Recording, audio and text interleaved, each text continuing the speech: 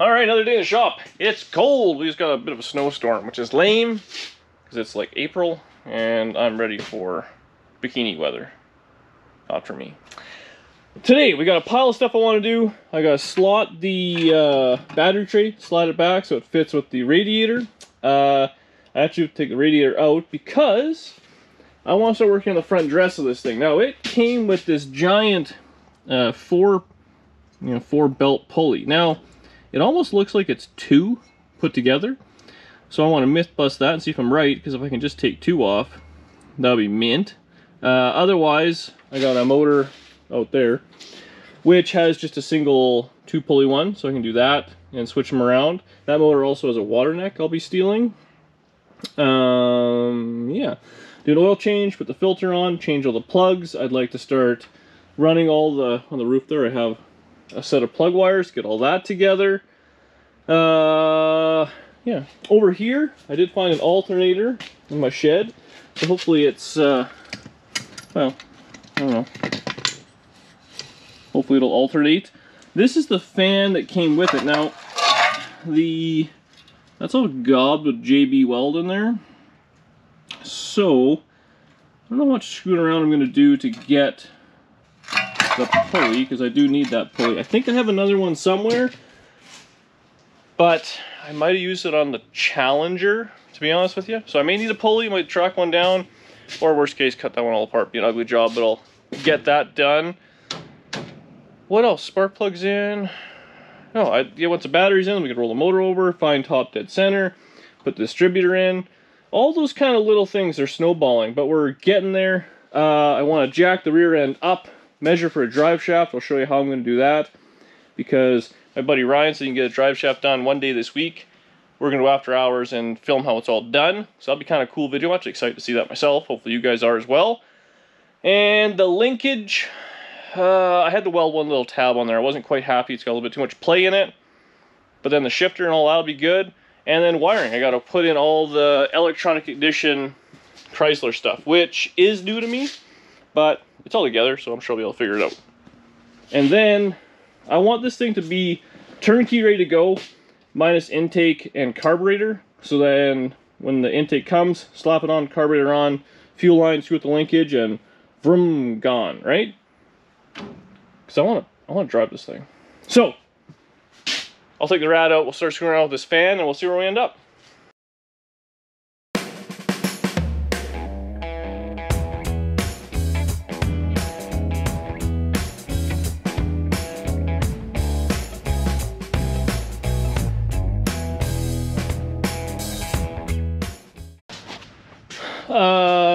So as it turns out, that pulley, where did I put it? Oh, it is four altogether. It's not just two stabbed together. So we got to go out now and rob some parts off that motor. Gentle, gentle. Of course, my stupid truck's getting in the way. Oh, snow. We'll fire this junker up. Oh, it's already partially unwrapped. That's handy. Use this as a little tool bench. Well, maybe I could sneak in there. We'll see. So this is a 383 that caused this whole thing. This is an absolute pile of junk. Oh yeah, I can get in here no problem. So, I can store it nicely outside. If somebody wants a deal on a terrible 383, I'll give it to you. Okay, so I'm gonna unbag it, steal that. I'll steal the crank pulley, and I'll meet you back in the garage. It's cold out. So that's the old one. Sure looks like two put together. That's all one piece by the looks of it. Oh, whoa. Anyways, there's the new one. Brand used. Just gonna let it warm up a little bit and water neck, paint those up. In the meantime, I'm gonna oblong these holes to scoot the battery tray over as much as I can. I have my holes marked, well, self-tapered, for where the rad's gonna go. So I'm gonna see if I have just some like 1/4 inch or 5/16 bolts, and I'll bolt it in properly. Then we can start kind of monkeying around down there. Everything's fit now, I'm happy with it. Unfortunately, this is the only fan I have, which is kind of lame. But whatever, it'll do for now until I find a big one. I do have an electric fan, but I really want to run mechanical stuff on this thing. I want it to just be dead nuts reliable. I'm not going for every last horsepower. I want reliability. So that fan can go on, and it's 4 bolts down the road at any time to change. Yeah, I think it's pretty good. I'll bring it back when I got kind of some more stuff done. Turns out, I guess all you Chrysler guys know this bolt didn't actually have to come out, but it came out, and I have a spare. All right. Well, see when it's all together. Alright, well, I wouldn't say we're jamming, but I am figuring stuff out like crazy. So, the radiator has got some proper bolts in it now, so that's locked into place. It's not touching anything, I'm happy with it. We got the battery tree slotted and pushed back. We got this little brace back in, and look at it, not touching the rad. Mint. We got water neck on. I painted black because the orange just takes too long to cover and dry. We got the new lower pulley on, so we're good on that. What else did I do? Oh yeah.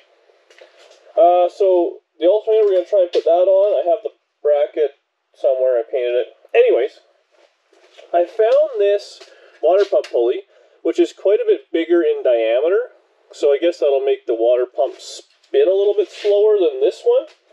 But, check this out. This pulley here, you see how far away it is from the water pump body? Obviously, that pulley needs the 4-row, gentle, 4-row lower crank pulley, because this one, look how far back it goes, right? So, if I had the bottom pulley, the other one, it would want to be on like the 3rd or 4th rib, so it would never work. So, I got that now, which is slick. Unfortunately, I don't have the studs, so I'll probably just bolt it in. I'm going to take that fan, I'll bolt that in, I'm going to dump oil in it, I'm going to change the spark plugs. Whatever else I have, I'm going to do, so we're going to do that in laps real quick. And then once I get that dialed, we'll jack the rear end up and screw around with the drive shaft, make another list of things I don't know what I need, and we'll just keep going. The night's getting a little late, but I don't feel like I'm done yet.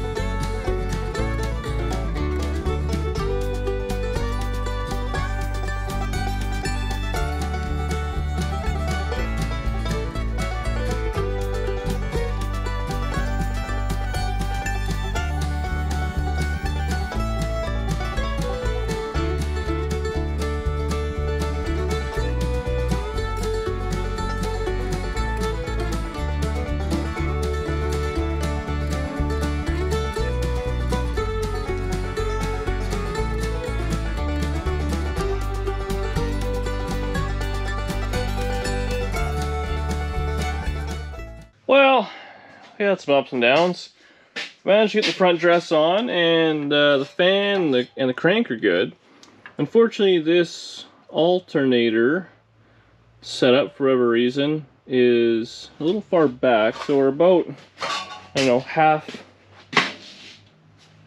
a pulley or whatever backwards, which isn't the end of the world. It just means I need to put some spacers or something like that to go this way, and a bigger spacer at the back, which isn't the end of the world. I don't have a long, I either have a long bolt or a too short bolt for the little the tensioner piece, which isn't the end of the world. I actually think I have a different one of these now that I think about it, so I'll have to look in the shed tomorrow, but it's well past 11 o'clock. I was going to do the spark plugs. I thought I crossed these Autolite numbers, and they came up with one of these, but it's clearly wrong. Awesome. I'm the bonehead. So, I got a spare set of spark plugs. 44T. Huh. wonder if these are... Yeah, I got them confused with something else. Those are almost like big block Chevy for the 55. I know I have spare plugs for that, so maybe I've misplaced the plugs. But, yeah.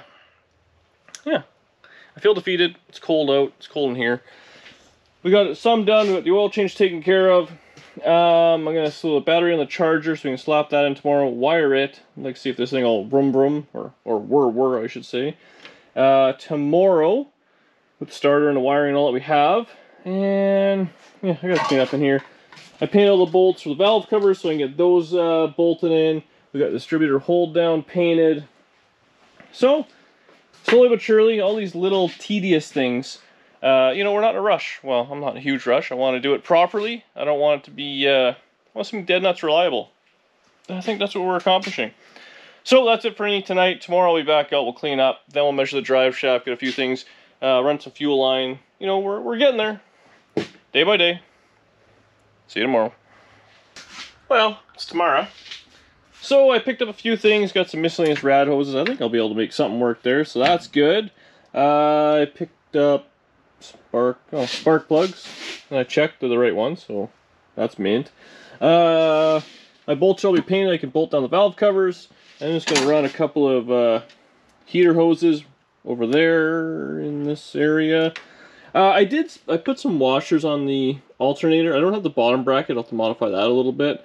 I need to get a belt. I don't know if I have one, just to kind of hold it and see if it's kind of straight. When I eyeball it, it looks okay, but it's all about the way your eye kind of looks at it. So it'd be good enough. I used to start it and see what's going on. Kind of figure out what I'm doing.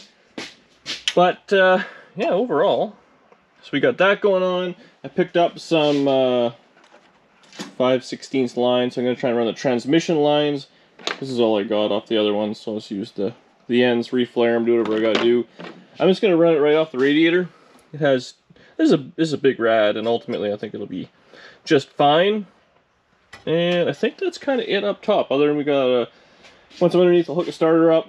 We'll make sure it kind of rolls over, does a few things. We'll set the timing, you know, a few little things like that. But really, not much else to do. I'll measure for the drive shaft, and we'll call her a day. And then hopefully tomorrow, fingers crossed, the intake manifold shows up. If it doesn't, I'm a little bit hosed, because that was kind of my plan. And same with exhaust, I'm waiting on those. So I'm up to the mail at this point. But if everything else is kind of done, we can put the headlights in, a few little things like that. I think the seats are almost done, and go pick those up.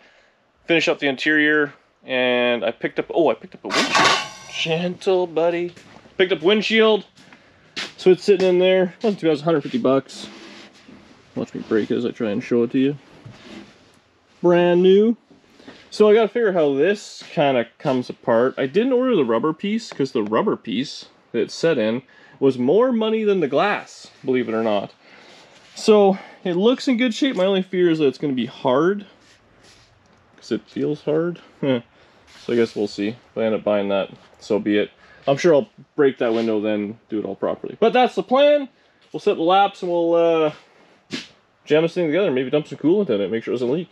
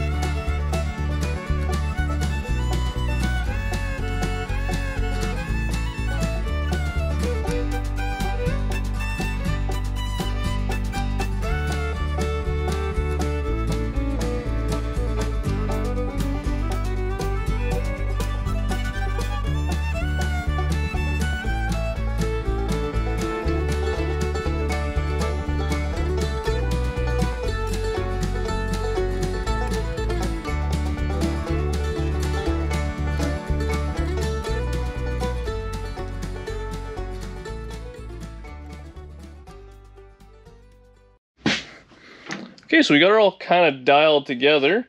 The cooling system's together. I filled up. Nothing poured on the ground here. I'm a little nervous about the heater core, but we'll see what happens. I filled it up. We'll see if it starts leaking or not.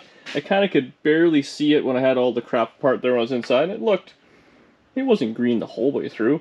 Valve covers are mounted down. Missing 2 bolts somehow. I put the spark plugs in that I could. I'm going to probably tighten them all from underneath. I start cleaning up everything off the fenders, jack the rear end up so we can get under this thing, and I want to start bending up these transmission lines. Like I said, tighten up the spark plugs, do a few little things like that, but really, motor's in. I set the carburetor on just so it makes me feel better, because I'm trying to will that intake to show up tomorrow. But Danny made beef tips for dinner. Actually, it's like 9 o'clock. I put it off for like 2 hours. So I'm going to go pile my face back and then hopefully come out and work till like midnight. We'll see how it goes. Alright, I had a nice little supper break. As you can see, we're gonna roll the motor over. I don't know if you can see or not, but down there, right there, I ran metal transmission lines, which is a fair bit of screwing around, I'm not going to lie.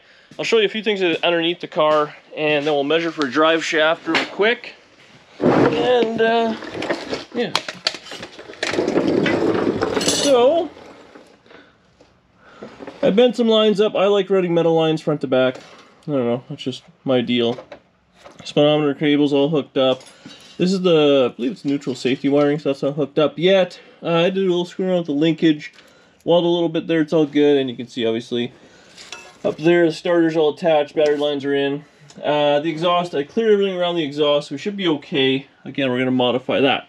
Now, here's what we're going to do for, man, are these lights handy, for measuring for the drive shaft. Now, this one here, you can see there's that little focus. There's a little line right there, wear mark, so we're going to go ahead and put it right around there-ish. So we want it so it can still go in and out. Now these yokes are ginormous. I don't know what the purpose is. And they're threaded a long ways in. So anyways, we'll put it about where we're going to be. Now, the car is on the suspension. So it's at ride height, but obviously jacked up. So that's where this thing should be sitting with the vehicle loaded. So it's like a neutral position. Obviously, if you hit a bump and the rear end drops down, it'll want to suck the drive shaft out. You hit a bump and it pushes the rear end up. You don't want to push the yoke in the transmission. So you want kind of 3/4 of a toe of an inch out. Now, at the back, I took one cap off, or strap, whatever you want to call it, which is kind of roughly in the center. So what we're going to do is we're going to put the end of the tape measure right there. We're going to measure it to the center, let's in park, of where the drive shaft would be.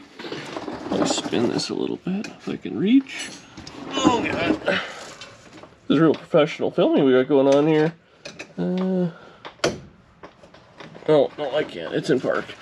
So anyways, we're gonna go to the center of the. Oh, this is smashed. Look at that. Good thing I got another one. So we're gonna go to the center, and that's the measurement we're going to give the drive shaft guy. It's a little difficult to do one-handed, so you may have to just take my word on it, because this is going to take forever. Maybe I'll get stuff and bring it back. Unfortunately, it's a two-hand job, so I actually have it on the back of the yoke, so it's given the wrong measurement, but you got to pretend it's on the front. You measure it right to the center. I'll give you your measurement now. When I did measure it, it was 51 3/4, center to center. So that's the measurement we're going to give my buddy Ryan. And I'll drop off one of these yokes. Oh, yeah, someone commented on my perfectly blue eyes in the last video, and it kind of creeped me out, but thank you at the same time. So yeah, we're going to go center to center. I will bring an old drive shaft, just so he has some stuff to go off. I don't know if we're going to use all brand new stuff or not, but either way, we'll have a drive shaft this thing whenever he's got some free time. Now let's get up top, and we'll have this thing roll over. An unseized motor in this thing for the first time in like 40 years. Alright, we'll see you up top. Alright, we're up top. As I was up here, I noticed I didn't put a couple of spark plugs in or tighten any of the other ones. It might crank over a little weird, but what are you going to do? So, I've got the battery in here, which is also uncharged. So, story of my life. I used the jumper cable as a bit of a clamp because that wire doesn't have a terminal on it. We just grounded the ground side of the battery to the bolt, I think the exhaust bolt, something like that, on the motor. This one is live, which we're going to use to trigger this cutoff wire right there, which it's cut off at that little solenoid, and that is the trigger for the starter. So it's got power to the starter, just not to the trigger, and there's one wire hanging down somewhere which has to go directly to the battery, which would power up the fuse block. So really, we're 2 wires away from this thing kind of being proper, but we're going to do that tomorrow on a new video. All we're going to do right now is hot wire it, because it also needs neutral safety and all that stuff that wasn't hooked up underneath, and it's midnight, I'm tired, lazy, and I'm just not doing it. But this thing's going to have a motor a free turning motor for the first time since like 76 or whenever it blew up. Oh, my bad. Look at that. There we go. Oh, that's a good feeling. Should probably disconnect some of these things. Gentle, gentle. But yeah. No, this thing's ready to rock. A few more things on the list to get. Man, I've said it 18 times. Fingers crossed that manifold shows up, because if it does, this thing should be a runner. I got to put the distributor in, all those kind of little things, but really minor stuff at this point.